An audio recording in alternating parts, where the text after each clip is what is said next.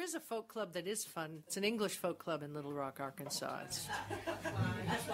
The only thing is it takes, 3 days to drive there. I might as well fly here.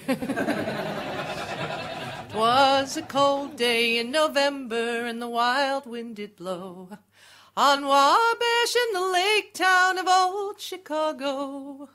A man with his hands in his pockets so deep come a-looking for a handout and a warm place to eat. Well, he walks right up to me, I thinks this is too much.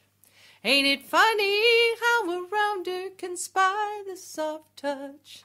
Says his name is Charlie, and he puts out his hand.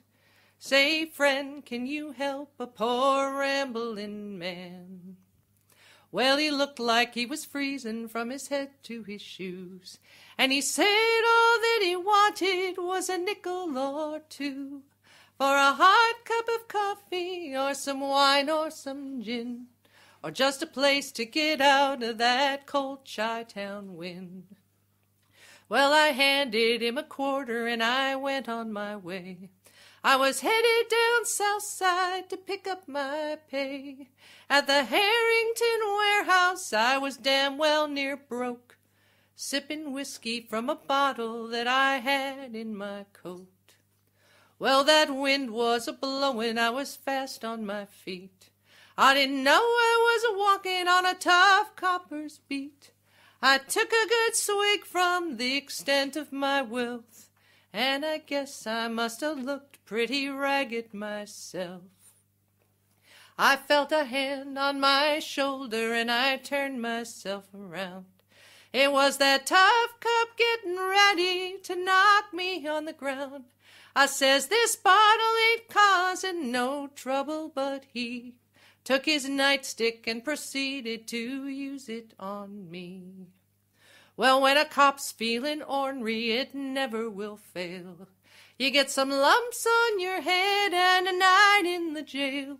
It don't make any difference in this land of the free if you're a bum or a wino or a poor stiff like me. That man in the blue went to hit me again when Charlie come a-walking round the corner just then. And in his hands was a bottle, and he took a good snort, and then over that cop's head went a fifth of good port. Well, I picked up my pay, I brought Charlie along, and we found a good tavern, and we drank until dawn. It's easy to see who your friends are sometimes. You don't vote them into office, you lend them a dime. John O'Connor.